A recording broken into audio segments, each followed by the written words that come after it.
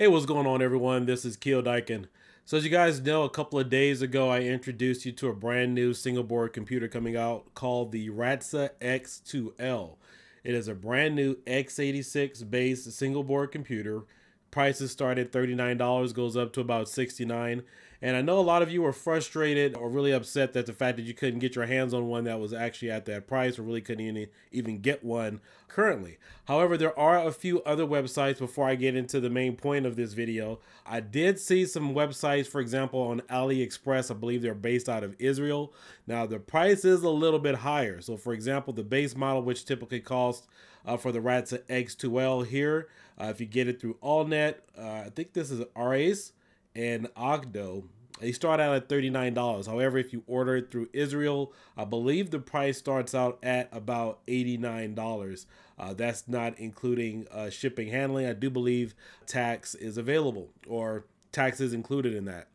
But aside from that, a couple of commenters, you guys mentioned another single board computer coming out, something that Radxa was working on. And this is the brand new device that's coming out. This is called the Palm version, the Palmshell SLiM X2L. They are a partner with Radxa. I'm not exactly sure how they're working together, but they did design this brand new palm size single board computer. Now, the beauty of this is it's the exact same board. Now, I do not have a price on this. The only thing that I do know besides the specs, that it is using the same CPU, 4-core, 4-thread, 2 gigahertz, 2.7 gigahertz. It's the same processor, the same connections, HDMI and so forth, as the single board computer, the Radxa X2L. I don't have a price on it. However, I do know that it releases sometime at the end of February, and that's really all I know about the device.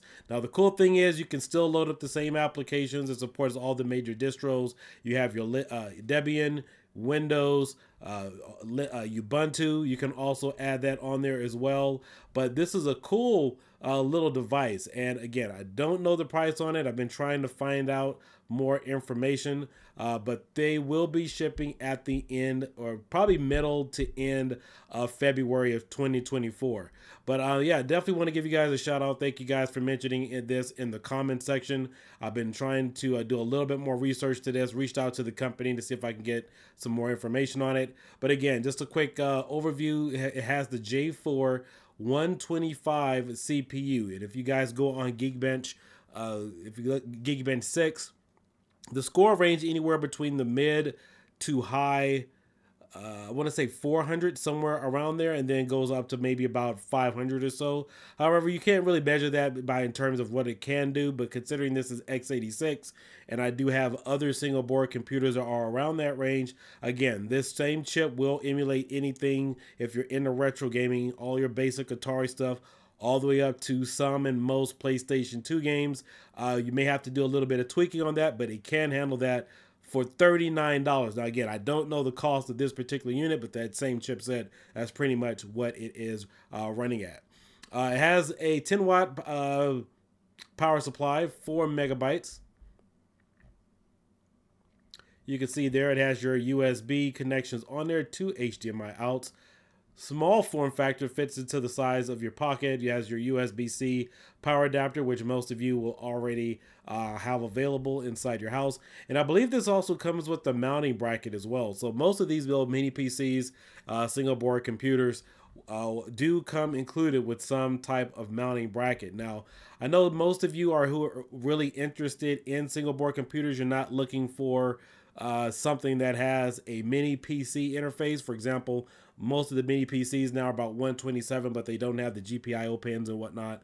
But there are single board computers, and I do believe this does have the GPIO pin header, if you see it there, and it also has an M.2 slot. But this is pretty cool. In fact, I'm really curious to know what the price is on this.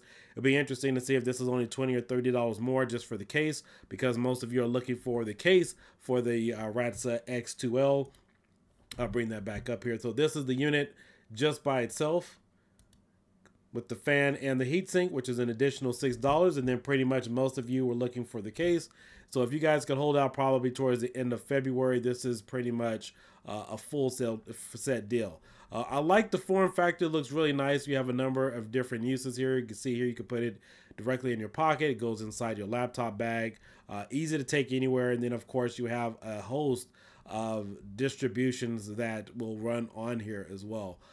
This will also give you better speed too if you are using Ubuntu or using Linux.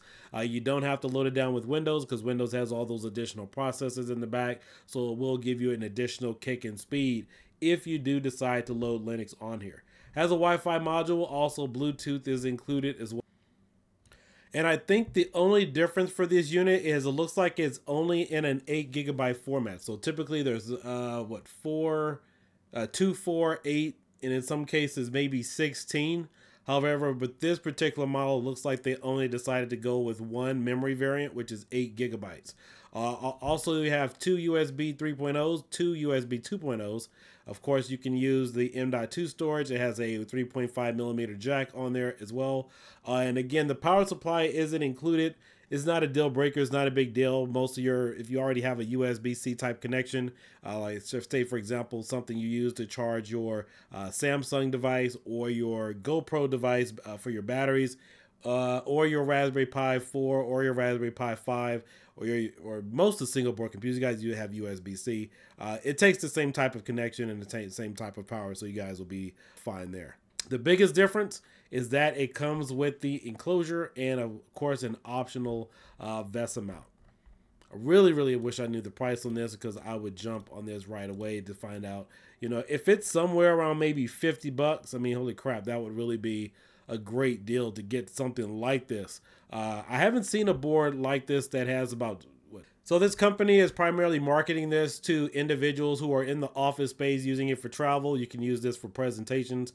Obviously, you could use this for retro gaming, and of course, you could use it for, you know, watching movies, things like that. That'll be all pretty cool. You can also use this on an airplane too. A lot smaller than a laptop. I mean, this would be an optional thing to have if your business. I know laptops, obviously, it comes with the screen, but if you also have like a little mini display or something, this would be a little bit more economical friendly than versus using your laptop. Again, we have one memory size here of 8 GB burst frequency. The base frequency is 2 GHz, goes all the way up to 2.7 with the Intel UHD Graphics 600 processor. But for the price point, again, I'm probably going to guess this is somewhere around maybe $50, maybe $60. I'm really guessing there.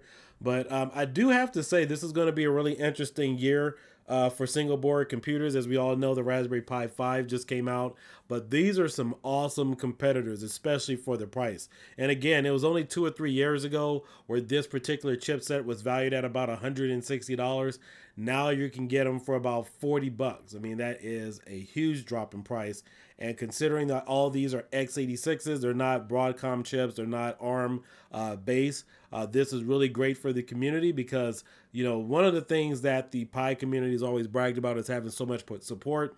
But they can't topple the fact that x86 have more native support than anybody, because most of the applications and stuff that you guys get is used on an x86 processor and is native to that, including a lot of ROMs, programs, and emulators and so forth. But this is going to turn out to be a really good 2024. It's nice to see that we have many options right now in the community and that they're releasing things like this. I mean, Intel has really stepped up their game.